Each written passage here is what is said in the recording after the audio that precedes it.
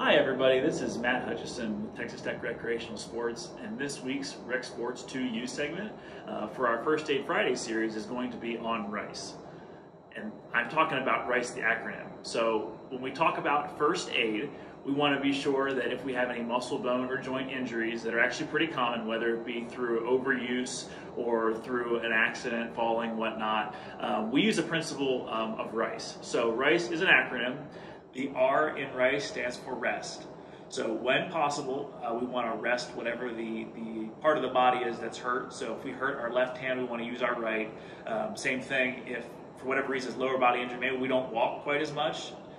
Then we talk about the I in RICE, and the I stands for ice. So what we want to do is put something cold on that injured area to help reduce the swelling, and also it's going to help with pain. So when we talk about ice, we want to make sure that we don't leave it on indefinitely. Typically about 20 minutes on, 20 minutes off is the way to go. That way we're not, damaging the skin with possible frostbite.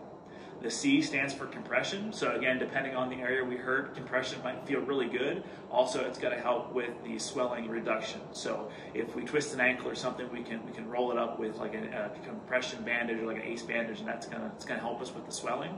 And then lastly, E is for elevation. So if we happen to hurt our foot or our leg, we can prop it up on maybe the sofa or a chair that we're next to, and just that elevation is going to help the swelling slow down. It's not going to stop it, but it might help reduce that swelling and the pain associated with it. So remember RICE, it's going to help you mitigate some of the discomfort that you might have with any of your muscle, bone, and joint injuries.